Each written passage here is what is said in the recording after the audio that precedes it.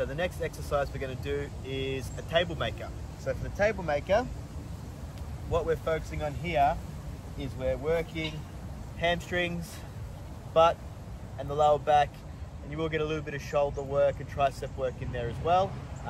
If your shoulders aren't very flexible with this movement, you are going to feel it a fair bit.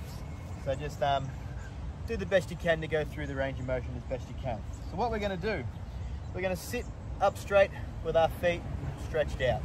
From there, you're going to place your hands basically down right next to your backside. Now from here, this is where we actually make the table.